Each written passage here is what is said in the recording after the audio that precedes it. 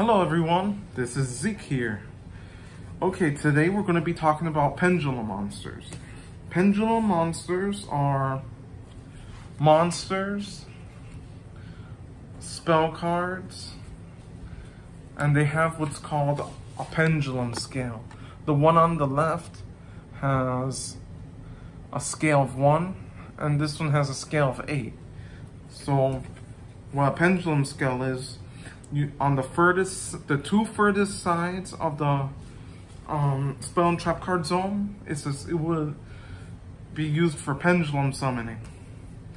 So say the pendulum scale starts at 1 and ends at 8, so you could special summon monsters until you have up to 5, and special summon them between 2 and 7. So say I want to special summon Luster Dragon and Warrior Digrapher and the White Stone of Legend.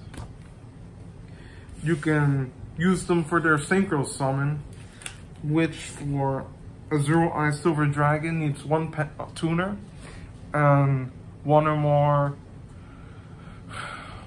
normal monsters, which 2 of them were normal monsters. And it's a level 9 monster, so you just brought out a very tough monster. Okay, when you use pendulum scale, you cannot go below or above the pendulum. So Blue Eyes White Dragon cannot be pendulum summoned this way. Either the Evil Empowering Dragon is a pendulum monster as well. If it's sent to the graveyard, like that, boom, and it's set face up, and you can bring it back if you pendulum summon it back.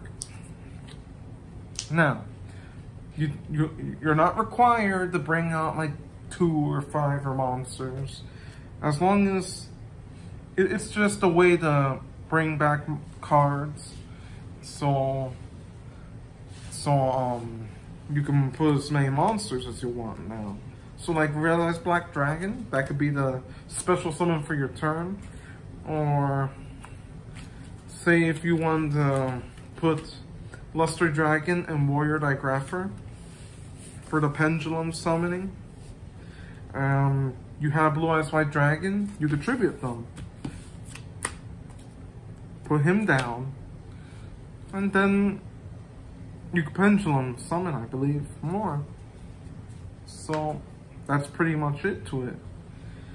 So they are special monsters. Pendulum monsters are special monsters because there's monsters and spells at the same time.